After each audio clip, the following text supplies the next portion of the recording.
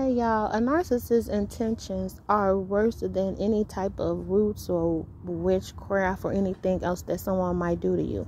Their intentions are to do one and only thing, and that is for you to worship them. And see, what the thing is, these narcissists are looking for someone with a new mind, like a baby, so that they can direct your thought patterns. So 10 times out of 1, your mother or your father is probably a narcissist. And so what they do is they try to make you think more of them and less of yourself. So that they will have you do things like put up a Christmas tree. And then once you put up the Christmas tree, at night they will come in and take the tree down and redecorate that tree. They want you to feel like you're just not good enough. Whatever decision you make, they're going to downplay it. If you decide, let's say you want to buy a house. You buy the house, they're going to tell you good, you should. And then they're going to also tell you how it's not a good idea. So no matter what you do, they are always right in your head, and you was always wrong, no matter what it is. And so that's the training process. Whatever you do, they're going to agree and disagree with the exact same thing.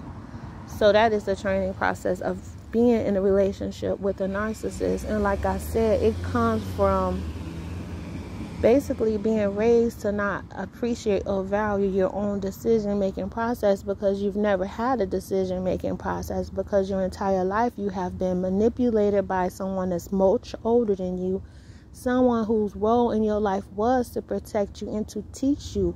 The only thing the narcissistic parent did was teach you how to not believe in yourself, to believe in them, to handicap you, to make you a victim, and put them in a role of savior in your life. So then the narcissist becomes your God. Their intentions on your life is for you to serve them. And then you get into a relationship with another narcissist, and it's the same thing, but it's a familiar spirit, and so we fall for it. That is it. So in order to get out of these relationships, we have to learn how to trust our own instincts and our own values and our own goals, and put all that crap behind us. It could be something as simple as you want a garden in your backyard. You plant your garden in your backyard, and you're going to fail.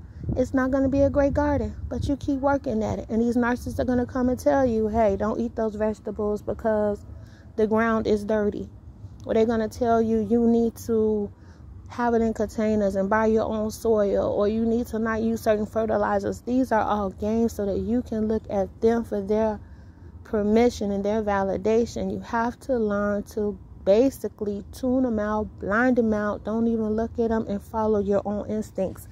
Because at this point now, getting out of these narcissistic relationships, that's why I say I use gardening to help get out of narcissistic relationships, because it's a way to learn and to grow.